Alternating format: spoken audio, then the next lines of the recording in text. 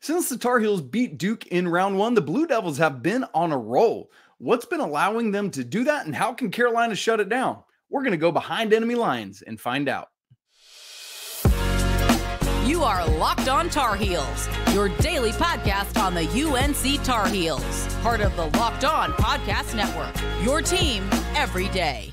Hey there, what's up? It's Friday, March 8th, 2024. Welcome into the Locked On Tar Heels podcast, the only daily North Carolina show out there.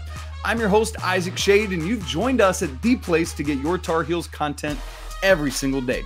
Thanks for making us your first listen or watch. Special shout out to all you everydayers out there. This episode is brought to you by LinkedIn. These days, every new potential hire can feel like a high-stakes wager for your small business. That's why LinkedIn Jobs helps you find the right people for your team faster and for free. Post your job right now at linkedin.com/lockedoncollege. Terms and conditions apply. It is a double episode Friday, and on this episode, we are going behind enemy lines with Locked On Blue Devils host JJ Jackson, who does a great job covering Duke. He's going to tell us what we need to know about Duke and what's been going on since the first time when these two teams met up. Let's get right into it. JJ Jackson and Isaac Shade here with you for a North Carolina and Duke crossover as we wrap up the regular season. We wouldn't have it any other way than these two schools meeting for yet another top 10 matchup. It's electric as always. JJ, the Blue Devils, the Tar Heels both seem to be rolling right now, both right at the top of the ACC and in the conversation for a top 2 seed in the NCAA tournament. It's great stuff. We wouldn't have it any other way. A meeting back inside Cameron Indoor Stadium to wrap up the regular season for the first time for these two schools since Coach K's final regular season game that it wraps up there inside Cameron.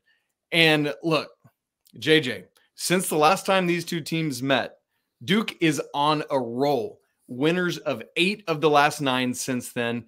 And that's where I want to start. What is it for Duke that's really picked up since that since round one between the Blue Devils and Tar Heels? It's been a lot of fun to watch. I'll tell you that much with the Duke team in particular, because you're right. You felt as though after the loss to North Carolina in Chapel Hill that the odds of being in a regular season championship conversation were going to become slim. But North Carolina had a hiccup or two along the way. And for the most part, outside of that Wake Forest game, Duke has been, rolling and playing really good basketball. I saw some numbers earlier this week. Since then, Duke has been the number 5 team in the country with their offensive rebounding rate. They've been number 2 in the country in 2-point field goal percentage. They continue to lead the ACC in 3-point percentage. So, in that first meeting, we saw Duke score over 80. We saw North Carolina hit the 93-point mark. Both teams have played some pretty good offense this year. And I would say really over the last 9, it's been that Duke offense just going to the next level and really playing some impressive basketball and keeping them in games. Man, that's good. And one of the unfortunate things that's happened lately is that, JJ, we know that Caleb Foster's out now. And I know he's not part of the starting 5, but man, played a critical role there in the backcourt with some backup minutes. How has that affected the rotations for Coach Shire? Big time. And Coach Shire would tell you that Duke doesn't have a starting 5. He'd tell you that Duke has 6 starters because you look at the injuries so far this season. Foster's missing time right now, but he hasn't even missed as much time as Jeremy Roach and Tyrese Proctor had combined earlier in the season in that backcourt. So it's had to kind of be plug and play amongst those 6 players when you're talking about Roach, Proctor, McCain, Foster, and then the 2 bigs and Mark Mitchell and Kyle Filipowski. So other guys have just gotten a little bit more of an extended run. You hate it for Caleb Foster because he was so level, so steady. You look at those freshman guards for Duke. Jared McCain is on a meteoric rise, whereas Caleb Foster has just kind of been steady and casually progressing throughout the season. So a big loss that he's not available right now for the Duke basketball team, and really not a very clear timetable as to when, if at all, he'd be able to come back this season. And hopefully he will. We never want to see these young men missing games. And so hopefully Foster can certainly get back on the court. JJ, one of the things I'm curious to ask you about is in the first matchup between these two schools, Armando Bacot had a day, a very efficient day, 10 of 13 from the field. We saw it earlier in the week, a great win for Duke at NC State, but DJ Burns had the game of the season for him personally.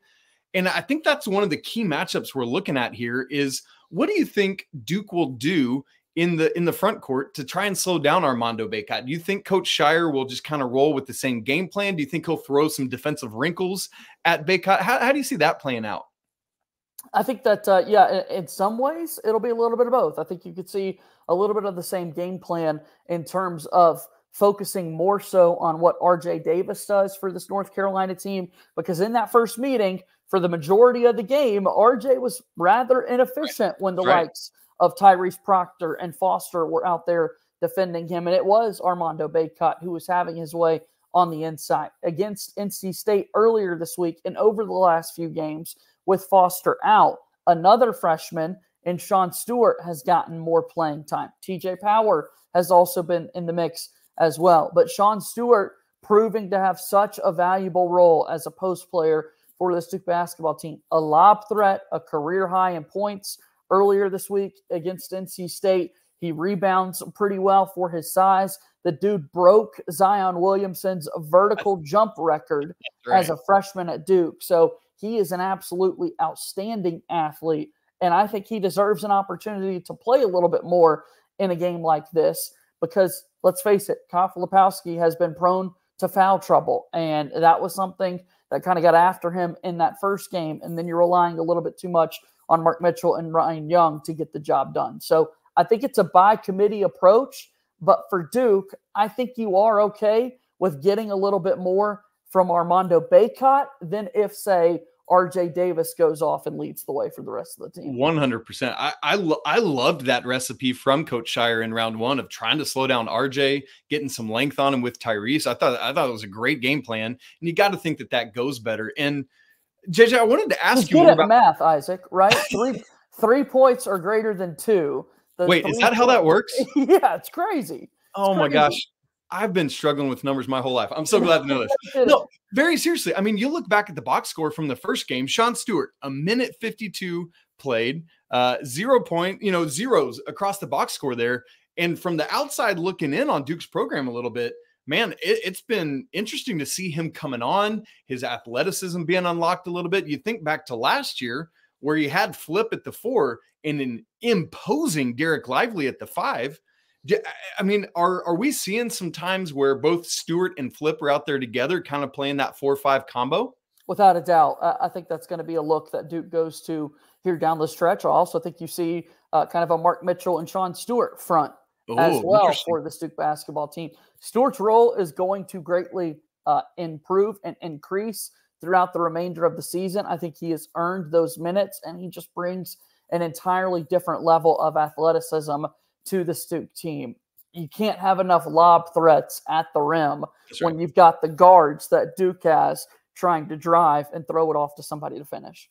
Let me ask you about those guards, because JJ, one of the things from last time, Kyle Filipowski, 22 points, Jared McCain, 23 points, Jeremy Roach, 20 points. Mark Mitchell had 11, but it was a very efficient 11, 4 of 6 from the field. But the weird outlier to me was Tyrese Proctor, just 1 of 6 on the day. Only 2 total points, 2 assists. You got to figure he's going to get unlocked in this game and not have that same kind of performance. JJ, what does John Scheyer need from Tyrese Proctor in this game? Well, and Isaac, I could tell you, Tyrese Proctor heard about it from that first performance that he had against North Carolina. John Scheyer immediately after the game kind of talking about the effort and energy that Duke played with early in that game, which is pretty wild to think about when we talk about all the exciting matchups that this rivalry has produced over the years. But this is the same Tyrese Proctor whose energy led Duke in picking up a couple of victories last season against North Carolina. I've still got the images in my head of him exiting the Smith Center, waving goodbye to the crowd after Duke won the basketball game, right? And ever since then, he has really stepped up. Tyrese Proctor's jump shot is coming back as of late like we've used to seeing it a year ago. I mean, he is just such a remarkable basketball player. And at 6'5", handling it, getting it into Duke sets that they want to run, plus the outside shot that he's got. I mean, he is definitely the reason this Duke team will go. And I really do expect him to bounce back on Saturday. It just doesn't feel possible that he's a non-factor in both UNC games this year. Yeah, I don't see that either. And I think that's probably one of the things that has a lot of Tar Heel fans concerned is seeing how Proctor will turn it around. Speaking of Tar Heel fans, they want to hear a little bit about the Carolina side of this, how the Tar Heels are going right now. I'm sure Duke's interested to hear how the Tar Heels have been doing since the last matchup. So we're going to switch chairs, and coming up here in just a second, JJ is going to grill me a little bit. And we'll have that conversation in just a second, right after I tell you that this episode is brought to you by Amazon Fire TV, which is your destination for sports, from live games to highlights to in-depth analysis. Fire TV offers amazing viewing experiences with smart TVs, as well as the Fire TV stick that you can plug right into your existing TV to provide access to millions of TV shows and movies. Personally, at the Shade House, I literally have an Amazon Fire Stick on every TV we own. I love the layout and user experience. The remotes are great. Here's one of them right here. I've got a button for Prime Video and Netflix and Disney Plus and Hulu. JJ, it's incredible. Fire TV recently even created Fire TV channels to deliver a constant supply of the latest videos from your favorite sports brands, all for free, including all of us here at the Locked On Network. Not to mention that Amazon channels have great news and entertainment, gaming, travel, cooking videos as well. So folks, come on, check out the Fire TV channels on Fire TV and Alexa devices. If you haven't done so, you should. Trust both JJ and I on that. To learn more, visit amazon.com/LockedOnFireTV. And welcome back into another Locked On crossover here today. It's Locked On Blue Devils and Locked On Tar Heels. JJ Jackson from the Duke side of things, Isaac Shade. So with those UNC folks talking all things Tar Heels each and every day of the week. Round 2 between Duke and UNC. This time the stage is set for Cameron Indoor Stadium. I think, funny enough, both teams come into this game with an identical overall record. Both teams 24-6 overall through the first 30 games. And now an ACC title is on the line for Duke. North Carolina can take it outright going into the game on Saturday. Since we last spoke, since that first win of North Carolina, it's been rather up and down at times. Isaac, kind of walk us through where North Carolina has been since that first meeting in Chapel Hill. Absolutely, JJ. So let's even go back one game before that, because Carolina went through this win-loss-win-loss-win situation where leading into the Duke game that first time, they lost at Georgia Tech. How about Damon Stoudemire in year one, man? He is, like, I know they don't have a great overall record, but they got something good brewing down there in Atlanta. It's good for our conference to see that. And then the win over Duke. Immediately, Carolina goes out and undoes all of that by losing at home to Clemson for just the second time ever.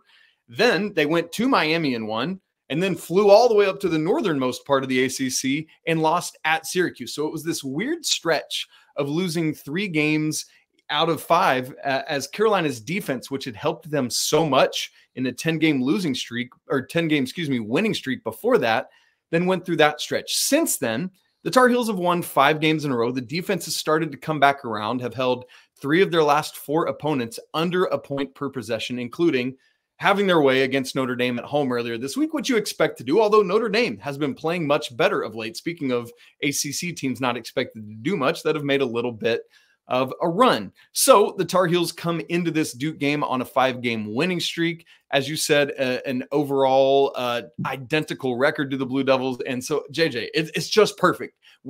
Like, I know that one team has to win and one lose, but you just love to see both of these teams at the top of our conference. We'd have it no other way.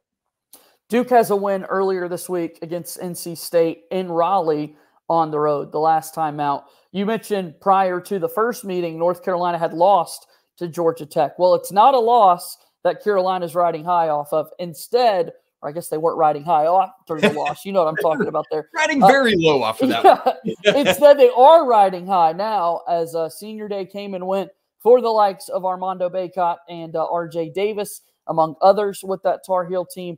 And what a dominant performance against the Notre Dame Fighting Irish. JJ, it really was. And one of the big things that I'm always watching for on Senior Days is how do guys handle the emotion of that, which is going to be very true of our game here on Saturday as well, frankly, for both teams, if we're being honest.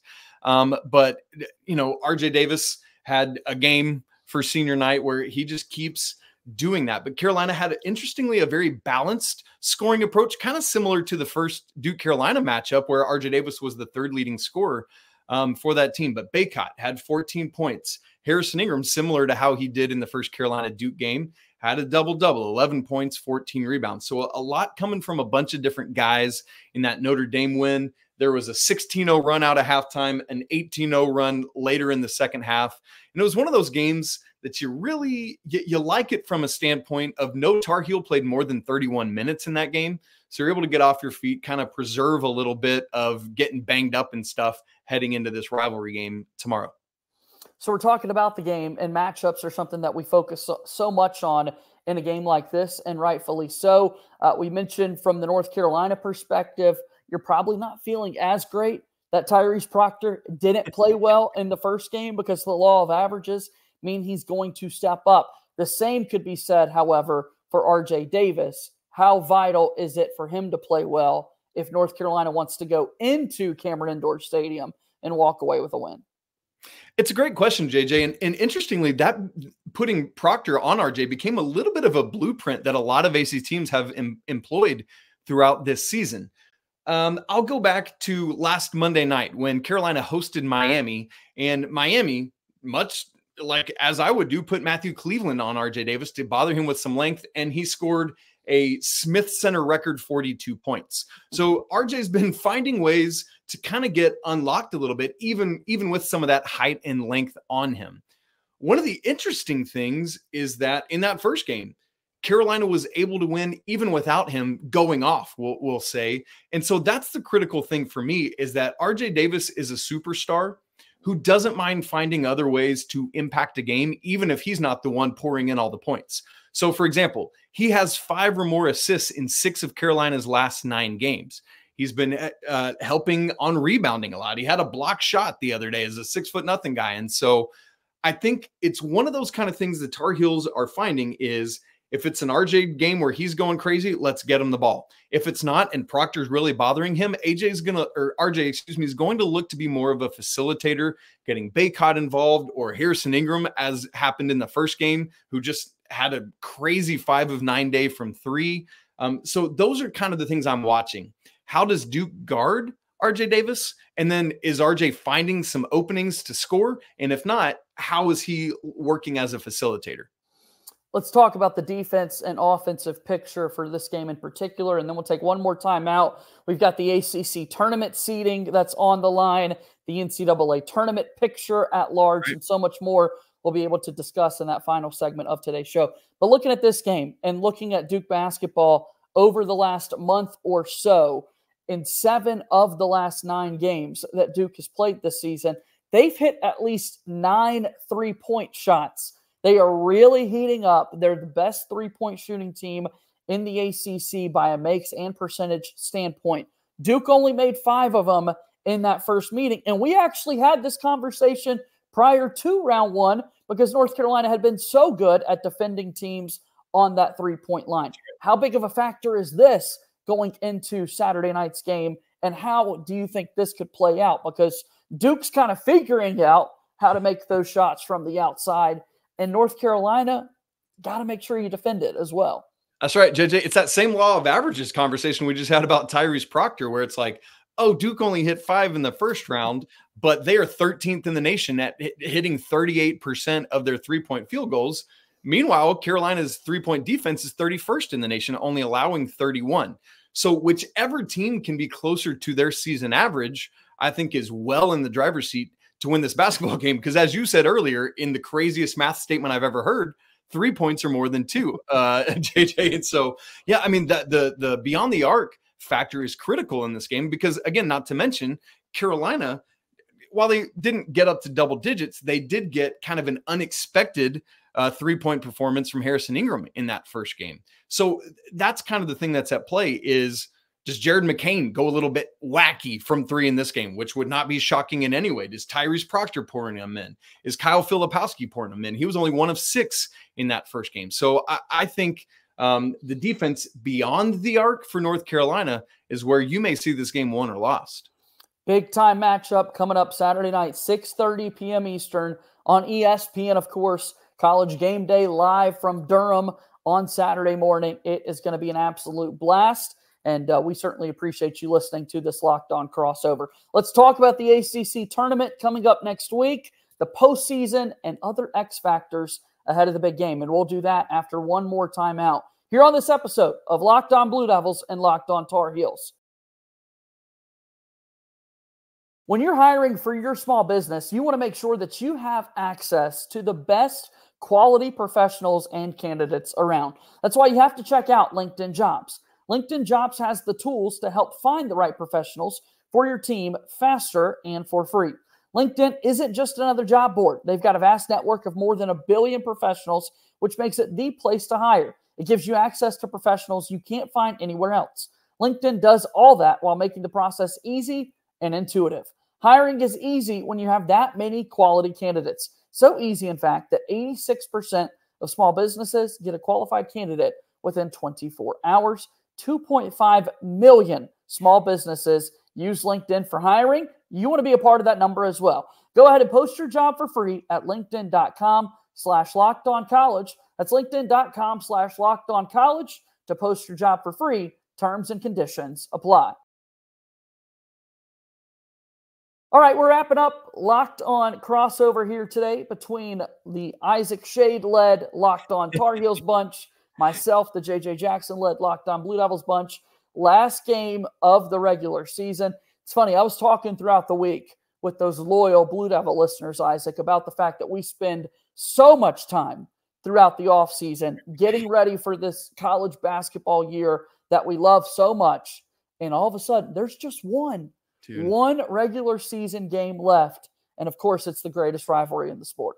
And JJ, it's so wild because I know that our sport is a long one, but it still feels like it just flies by. Like November 6th or whenever the season started feels like just yesterday in some respects, but feels like 8 years ago in others. And so, man, I don't know what this is going to look like going forward with conference realignment and all that stuff. So I just want to say to both of our fan bases, like, y'all, we got to enjoy this while we definitely still have it, because we don't know what's going to happen in the next several years. So let's soak in every moment of what is so special about every time these two teams get together. And of course, this year, it's a championship that's up for grabs for both of these teams, right? North Carolina will claim a share of the ACC. I've always loved the fact that, hey, you're co-champions. You are a champion regardless, no matter what you look at it, no matter how the win-loss records go and head-to-head and that sort of thing, you get to claim your championship. However, once it comes to the tournament the following week, we can't have two teams be the number one seed, Isaac, or else our bracket makes no sense whatsoever. So the number one seed line is definitely up for grabs. It is fun. And just thinking about the regular season championship itself, you know, when you're the team that has the opportunity for the outright, you don't want to wind up with a tie, as people always joke about. It's like kissing your sister or whatever. And so, you know, I know for the Tar Heels, it's like, man, really want to get that outright championship and keep Duke from doing that. And I know for Duke, it's like, man, if we could slide in and grab a share of that, how good would it be to rankle the Tar Heels? And so I think that's a really fun aspect of this, but you're right. That one seed is on the line for the ACC tournament. And if Duke wins this game, you know, we get that wacky tiebreaker scenario in the ACC where I know some conferences have like margin of victory in the two head-to-head games as their tiebreaker. For us, we're going to be looking at, if Duke wins, the winning percentage against teams on down through the ACC standings. And so it's funny because both teams were perfect against Virginia. And so it probably is going to go to whomever is fourth. And Duke has the advantage if it's Clemson or Syracuse. North Carolina has the advantage if it's Pitt or Wake Forest. So there's a whole bunch at stake here in these tiebreaker scenarios. We've been telling people from the Duke side of things, we're rooting for the orange team, right? Because Syracuse and Clemson really help us out when trying to get that one seed. The other options, not so much, with Duke falling in a couple of those games to Wake Forest and Pitt. That's great. I love it so much. It's going to be an epic ACC tournament, no matter who's the 1 and 2 seed in that scenario. And JJ, before we get to the final sides of our game tomorrow on Saturday, while we're talking tournaments, I like, as we look at the prognostications for both the Blue Devils and Tar Heels at the national level, obviously we've got Houston, UConn, and Purdue basically locked into those top 3 1 seeds. But that 4th 1 seed is very much still in play. It seems to me like Tennessee has the inside track on it because they've been handling their gauntlet of an SEC closing schedule really well. Arizona's in play, which is funny enough with the Caleb Love factor of all that for both of our 2 schools.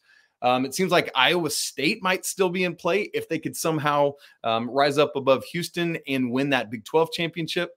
But JJ, I think both our teams feel very good about the possibility of a 1 seed should they win on Saturday and then go on to win the ACC tournament. What are your thoughts on that?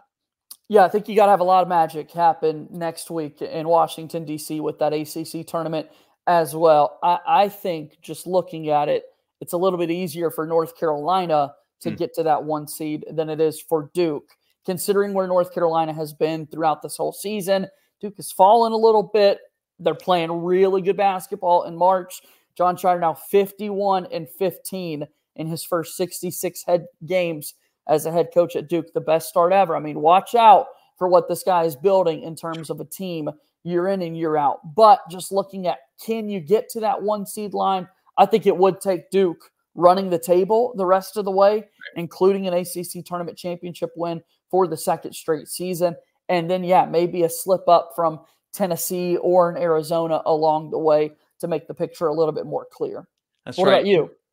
Well, first off, I love what you said about Coach Schreier there. I love that both of our new coaches are having great seasons. I think it's just great for our rivalry and for the ACC itself without the figureheads of Coach K and Coach Roy and Coach Smith prior to that. And so I think it's good for us. But yeah, I'm with you. And honestly, I think the Tar Heels are probably in the same boat of needing to win Saturday. And then if not winning outright the ACC tournament, at least getting to the championship to have hopes of a 1 seed. And another factor is Charlotte is one of the host sites for the first 2 rounds, and both our teams have a great shot at landing there as well. So we'll keep our eyes on that landing site for the NCAA tournament. Absolutely. Really excited to see how this all plays out. Again, the 1 seed and the ACC tournament on the line, and can you get a 1 seed spot in that NCAA tournament? And Charlotte is the perfect destination for both of these teams to be playing right there at home. We got to get to the game. We got to get to our final thoughts here ahead of Saturday's contest between Duke and North Carolina. Let me give a shameless plug as well to the content that we saw released by the mothership last week. The rivals reunited. If Duke and North Carolina fans did not get a chance to watch that hour-long show where Wes Durham sat down with Coach K and Roy Williams, while we're talking about the current head coaches, that was just absolutely incredible to see those 2 guys together reminiscing on how great this rivalry has been. JJ, it's been fun. I've had a lot of Carolina people reaching out to me. I don't know what you've heard and saying, man, I really hated it because it humanized Coach K a little bit. And I kind of have you heard some of those same things? And so it's just been, while I appreciate the rivalry and I don't like that coach, they're humans like you and I are. And it's just good to see that side and all the high school coaches there in attendance. And what a great thing for our sport to get that kind of notoriety. I took us on a detour there, Isaac. Steer us back straight. Let's set up this game one final time. Let's do it. Here's where I want to go very next, JJ, as we get to wrapping it up. One of the critical things, and I think we talked about this last time, is I love these games because somebody unexpected always rises up to do something unexpected. Who do you think is that X factor for Duke? It's a great question. We talked a lot about Sean Stewart and what he's been able to do for Duke over the last few weeks. Part of me wants to throw someone out there like TJ Powell, even Isaac, for what he could do with the outside shooting in particular. He's an absolute marksman, large at 6'8", 6'9", out there on the wing for the Duke basketball team. Similar to Seth Trimble had a lot of really big plays for North Carolina in the first meeting. But no, I think honestly we're due for a Jared McCain game once again. He's been an absolute star this entire season. He played incredibly well in Chapel Hill the first time around. This very well could be his final game in Cameron Indoor as NBA teams come calling. And the way he's able to kind of fire up and motivate and energize not only his team, but the crowd, opposing fan bases, everything. He's just such a mesmerizing basketball player. And I think he's the pick there on the Duke side of things. I'm going to go with a freshman for the Tar Heels. You know, a lot of Carolina's guys have experience in this environment, from RJ Davis and Armando Bacot, who were starters in Coach K's final home game. You've got Cormac Ryan, who has played in Cameron. You've got Jalen Withers coming off the bench, who has played in Cameron. Harrison Ingram, who has not played in Cameron, but in critical big games. I think Elliot Cadeau's role in this game as the lead guard for the Tar Heels, how does he handle the pressure? He's been in massive big games before from high school, playing for the Swedish national team, for those who are unaware. But his ability to handle the emotion and the crowd of Cameron Indoor Stadium, I think, could be a critical thing for the Tar Heels. So I'm watching for how Elliot Cadeau handles this moment. I love it. I think we've talked a lot about the guards going into this game. We've talked a lot about those for Duke, and we talked about RJ Davis and Elliot Cadeau, meanwhile, sitting there just like, what about me? I've been great all year. I can still make plays in a game like this. So, yeah, Duke definitely needs to be aware of Cadeau on the scouting report. That's absolutely true. So, JJ, what's the final word? What happens? Yeah, once again, like I said last time, really hard to pick against my squad going into games like this. But I don't the power of Cameron Indoor, right? And unfortunately, we didn't get that power the last time around in Coach K's final home game as the head coach for the Duke Blue Devils to close out the year. I think Duke's able to get the job done. I think it is a very close and competitive game. Duke has had a lot of fairly lopsided victories as of late. So Duke fans, be ready. We're in for a nitty-gritty one once again. But at home, I think that's just such a big advantage. And the three-point line, I think, once again, is going to be a big difference. And I don't know that North Carolina is able to make as many to keep up with Duke in this matchup. Yeah, that could very well be how this plays out, JJ. For me, I'm looking, speaking of two initials, one of whom ends with J, I'm expecting a tight game that comes down to it. Carolina's lost at Georgia Tech. Carolina ran a great play to get RJ Davis a look for the win. We thought there was a foul that happened. It wasn't called.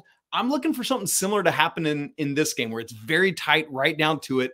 RJ Davis gets a runner off the glass to send Carolina back to Chapel Hill with the walk-off victory. I know that's a crazy prediction, but how wild would it be to kind of wrap up the regular season and get the outright championship that way? Give me Carolina 81-80 with that RJ Davis layup. I love scoring points. That'd be a heck of a game to watch. So let's hope that happens, man. I know we're going to be dialed in. Again, 6:30 p.m. Eastern on Saturday. Can't get here soon enough.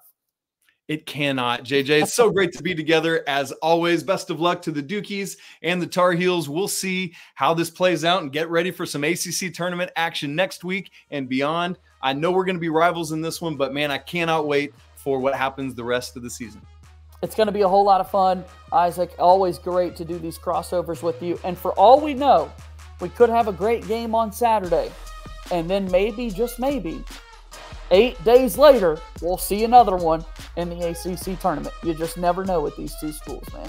Big thanks to JJ Jackson for joining me to help break down round 2 of the Carolina-Duke matchup this season. If you haven't subscribed already to the Locked On Tar Heels Discord community, you're missing out. Come for the Tar Heels, stay for that community. The link is in the show notes. It's free to join. Do it right now so you don't miss out on a moment of the action during the game tomorrow. If you haven't subscribed on YouTube and audio, man, it's free to do as well. Just hit that subscribe button as you're watching on YouTube. And while you're there, smash the like button so we know you're here. Ring the bell so you get notifications when we go live tomorrow after the game.